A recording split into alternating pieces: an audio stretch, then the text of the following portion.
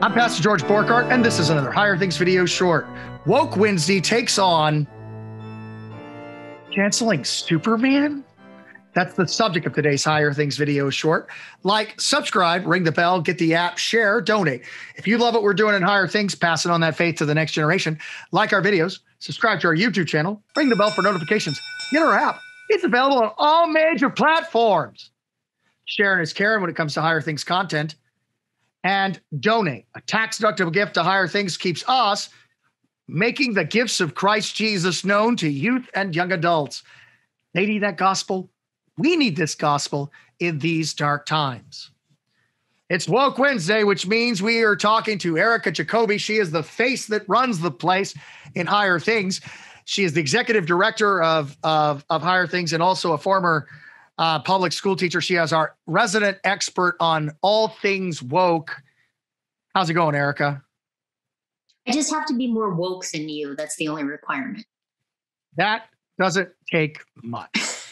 Doing well. Happy birthday, Pastor Borghardt. It's your birthday today. Yeah, this is recorded on my birthday, and I'm super duper happy. Well, except about this. I know. Who wants to cancel the Man of Steel? I can't even look at you. I'm upset. Who wants to cancel the Man of Steel? Tell me what's going on. So let's review what cancel means, or to be canceled. So Urban Dictionary, which is always fun to look things up on, says that when you're canceled, it means that you are over with, done for, no redemption, and people want you gone. That's what to be canceled means. Or in other words, in this case, a broader definition is withdrawing support for a public figure and or companies after they have done or said something considered to be objectionable or offensive. So our Man of Steel, who is actually the actor Henry Cavill, I think I'm saying his name right, who played Superman in the movies most recently. And he's also a big star on Netflix as The Witcher. He's done several other things. I'm actually kind of a big fan of his. So he got canceled. Some social media users are trying to cancel him because they found out that he dated the Mandalorian star, Gina Carano, back in 2013, and they're not happy about it. Now, Gina Carano's already been canceled. Here's what the users said on social media. One user said, Henry Cavill dated Gina Carano. Do you know what that means? Cancel Henry Cavill, cancel Disney Plus, hashtag fire Gina Carano. That actually happened. She did get fired. Whilst another user shared, every time I see Gina Carano news, I can't help but think Henry Cavill. Bro, what type of bleep crap, filling crap are you into? So that's why they want to cancel him, because of who he dated 8 years ago. All right, now, just so that people know, who's the Gina lady? Okay, so Gina Carano, you probably know who she is. Not as well as probably Henry Cavill, but she was had a pretty big role on The Mandalorian. If you're a fan of The Mandalorian, are you a fan of The Mandalorian? She's the rebel. She's the kind of the wrestler lady. Her character was Cara Dune. She was one of the good guys who helps out the Mandalorian, but she's already been canceled for real in kind of a big way. So way back in November 2020 during election time, she was canceled online after she began posting on her social media stuff about not wearing masks, possibly during the pandemic. People said she was anti-mask. Then in February 2021, she got in really big trouble, which led to her being fired by Disney. She voiced some pretty unpopular opinions, posted a series of controversial posts. It's now deleted, so you can't find it anymore. But she likened being a modern day Republican to being Jewish during the Holocaust. Because you can't say what you want to say. And then she also posted a photo of people wearing masks with the caption, "Meanwhile in California." So kind of further reinforcing the anti-mask stance. So the dislike for her got so intense on social media that Lucasfilm, who owns The Mandalorian, ended up firing her. So there's a big backlash. And they said, they made a statement that Gina Carano is not currently employed by Lucasfilm, and there are no plans for her to be in the future. They also said that her social media posts were abhorrent, and said, nevertheless, her social media posts denigrating people based on their cultural and religious identities are abhorrent and unacceptable. So it's guilt by association, essentially, right? So he dated her 8 years ago, on and off for like a year, and she's really been vilified and hated for some of the things that she said. And so now, because he dated her, he needs to be canceled too. So that's the logic behind it.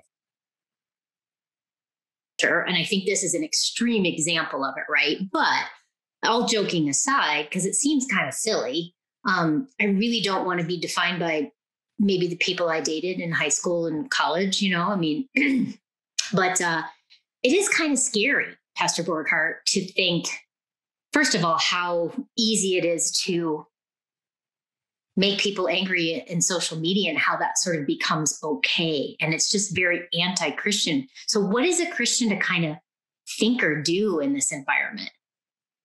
Can you put it in kind of the Christian context, that cancel culture? Really, what's it about? Yeah, I think that the key here is to sort of, we need to understand that this is anti-Christian. The idea that your sins can get you shunned. Not even your sins. Right. Your friends. Right. Who you hung with is sort of, it's a little over the top. The thing to look at is Jesus, who he counts his friends. Jesus eats with sinners. That's what he does. He dines with people who he shouldn't dine with, and hangs with people he shouldn't hang with. Just like Superman. Except for Superman's for Truth, Justice, and the American Way. Right. Which I would have thought Superman would have been canceled just because of the American Way part. But sure. But my take on this is, we see in God how we aren't. We shun people for the things that we do. We shame them for the sins that we've done, and we cancel them for the things that we just simply haven't been caught yet doing. And we're afraid to stand up for it because then we'll get canceled too. And so is this sort of just an unloving avalanche of unlove. Thankfully, God doesn't work that way. God does not cancel sinners. God dies for sinners. God is not too good to sit with those that are not worthy of him sitting next to them. He's the God who dies for them. He's the God who dies for them. And so I think that we need to be very, very careful about canceling anyone or anything, because I think we get on the cancel train too, sometimes because we actually think the person needs to be canceled, and other times because we're so used to that's the new thing. We need to get off that. And the place to go, I think, is the suffering and death of Jesus. How does my Lord handle sin? He dies for it. He forgives it. As opposed to how I handle sin, which is shun, judge, cancel, and then commit the same sins that I'm shunning people with. Like, so Henry's sin is that he dated somebody 10 years ago or whatever. Lord, save us from such judgment. Thank God that God's not like this, that God is not a cancel God. God is a die for God. God is a I eat with sinners God. God is I'm baptized at baptism with sinners to save them. That's the truth of this. Final thoughts, Erica. Well, just that I'm relieved. I'm a poor, miserable sinner, and I'm really thankful that in Jesus, I can't be canceled. Right. That's pretty awesome. And even if they do, you still have a savior.